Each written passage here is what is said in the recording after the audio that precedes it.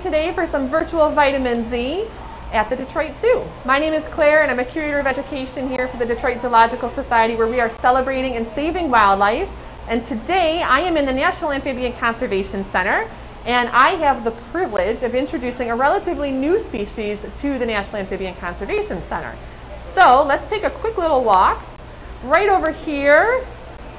And this is Ryan. Hi, Ryan. Hi, good morning, everybody. Ryan is one of the amphibian zookeepers, so he is responsible for the care of many of the amphibians that are here in the National Amphibian Conservation Center. Correct. So that's frogs, toads, newts, salamanders, caecilians. Did I get them all? You got them. Yes. Yep. Salamanders too. So today we are going to be zooming in here on the fringed leaf frogs. And they are a relatively recent arrival to the Detroit Zoological Society. And let's get settled down here so you can see these amazing frogs. So how long have we been providing care for this group of frogs? So like you said, this group is relatively new to our care, but they've been in our care for roughly around 3 months and about 1 month total here at the NACC. They were in quarantine before they got here. Okay, and how many frogs, the fringed leaf frogs, are in this group? So we have a total of 4 animals. There's 2 males and 2 females. Awesome. And if anybody has questions about the fringed leaf frogs, please feel free to type them in. We'll do our best to get to as many as we can during the live feed, and anything that we don't get to, we can address later. I'm going to back up just a little bit because this is auto-adjusting the focus. I want to make sure that you guys can see them without it doing that. So do these fringed leaf frogs have any unique care needs? They do. So all the amphibians here have their own, but this species in particular lives high up in the canopy in the Amazonian lowland rainforest. So they really like dense tree cover. They like lots of tall trees, and that's where they spend most of their time. So when we were designing this habitat, we wanted to create almost like a rainforest-esque aesthetic with tall trees and lots of really broad leaves. As you can see, they spend most of their time on the top of the foliage there. So in addition to the misting system that goes off for these guys, we also rain on them every once in a while to simulate natural rainfall, which the animal prefers to breed in. So lots of different things go into making this habitat suitable for this species. So what Zoological Society, what is their staple? A little picky in the sense that they like bugs that climb up. So they'll eat various crickets, cockroaches, flies of various species. So we try to offer them a variety throughout the week. Okay.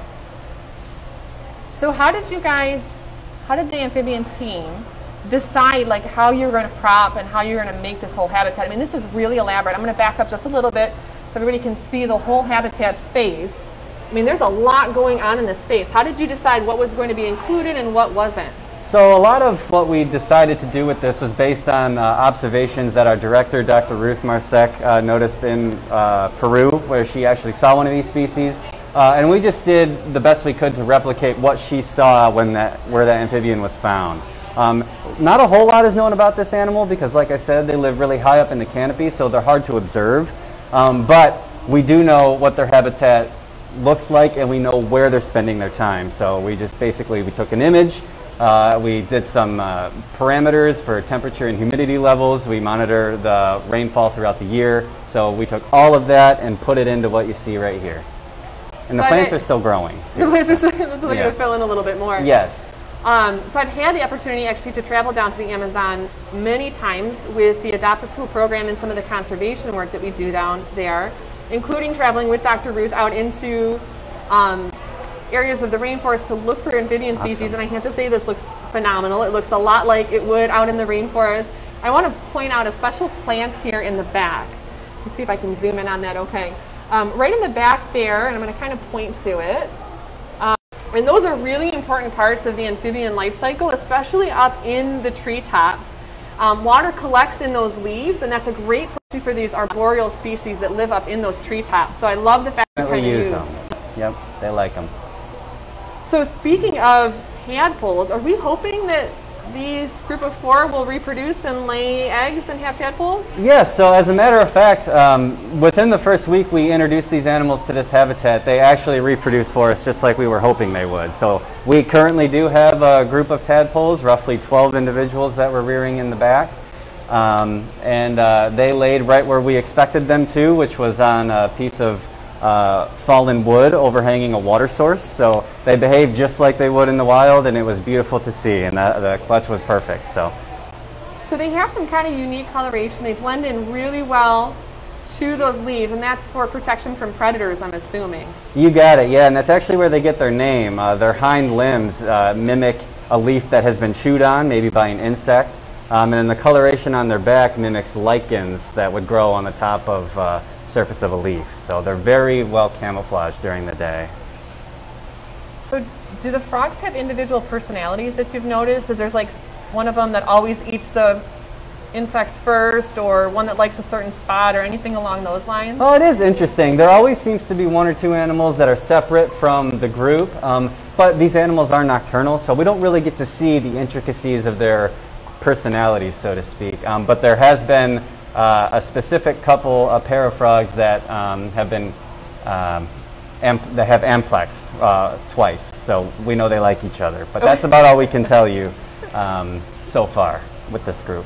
And they spend all their time, the four of them, on this habitat together. They do, yep. And then I was also noticing earlier, there's another species of amphibian that they're sharing this space with, and there's actually one right here in the front.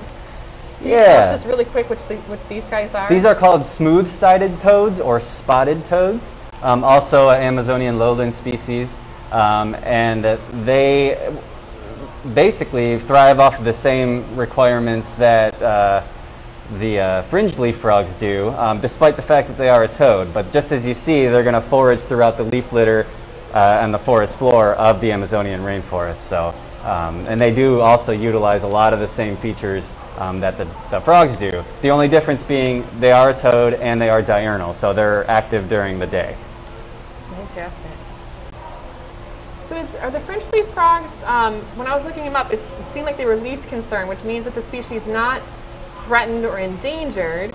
Do we know that for sure, or is this one of those species that we really don't have enough information yet to really make an accurate call on how many are out there? That's a good question, good point. So I might have mentioned earlier, if not, this species is rather difficult to observe in captivity, in the wild.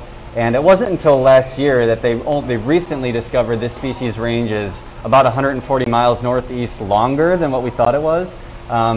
So while that may or may not be true, we can't say for sure because they haven't been observed as much as they should be because of their arboreal nature. But what we can tell you is with the rapid deforestation happening in South America, we can infer that the populations are declining as well. Although we can't be for certain because, again, they're hard to find. They're hard to get a hold of.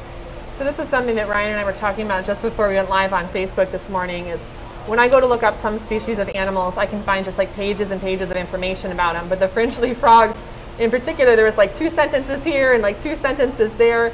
So it really leads to some of the reason that the Detroit Zoological Society is down in the Amazon doing some of these amphibian population counts. So Dr. Ruth and her team will go out into different areas of the Amazon that haven't been really well researched for amphibians and just document what species they see. So we'll go out with a camera. We'll literally take pictures of any amphibians that we see along our night hikes and morning hikes and day hikes, and then document all that information. And we share that with the larger community. So it's not just us benefiting from that knowledge gained, but the entire zoology community and conservation community. Very much. So, Ryan, may I ask you what brought you into the zoology field? How did you end up being a... Yeah, this is one of those instances where I'm a kid that never grew up. I mean, I grew up in the woods, I had a home in the woods, and frogs were just a big part of my childhood.